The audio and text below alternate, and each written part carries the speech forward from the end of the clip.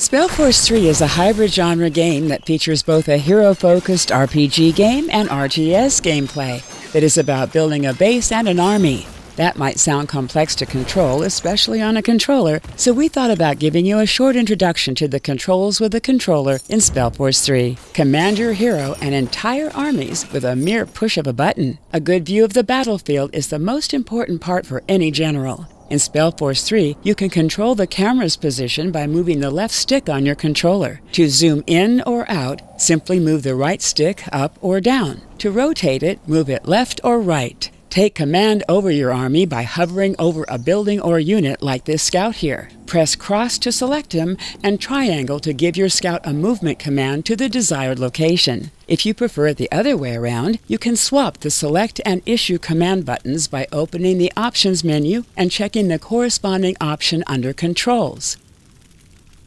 To command multiple units or entire armies, press and hold the select button cross. This creates an expanding selection circle around your cursor as long as you press the button. Let go of it and all units and or buildings inside of it are selected. Battles tend to get messy and stressful, making every second count. That's why we've also added some shortcuts to select some parts of your army more quickly. Press the right stick to instantly select your hero party. Press it twice to also center the camera on your hero's location. If one squad is not enough, double pressing cross will select your entire army. Your most important commands in SpellForce 3 can be issued via Radial menus. These menus change based on context, providing different commands depending on the currently hovered object. To issue a command, simply select the unit you want to command, hover over the target of your command, and open a Radial menu with the 2 L and R buttons of your controller. In the bottom right of your screen, you can see a few hints of the currently available inputs, depending on what you have currently hovered, selected,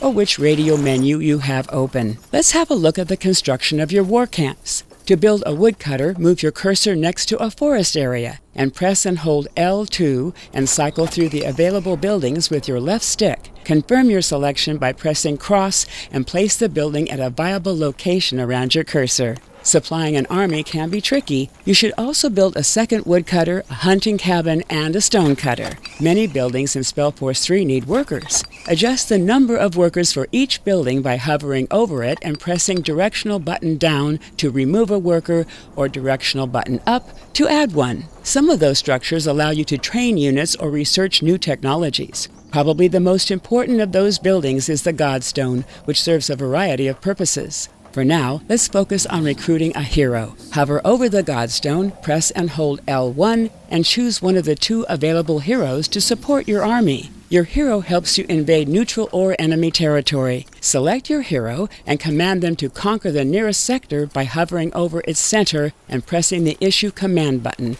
which is triangle by default. Congratulations, General! You have just conquered your first sector. Now you can hover over your flag, press and hold L1, and select to upgrade it to an outpost. New sectors are necessary to supply your growing army. Make sure to build another stonecutter and hunting cabin to ramp up your resource production. In your next sector, you can now build barracks to train the basic units of your faction. Hover over your barracks and press and hold L1 to recruit more units. Now it's time to spread your influence. Conquer sector after sector until your enemy's capital falls before you. You are ready, General.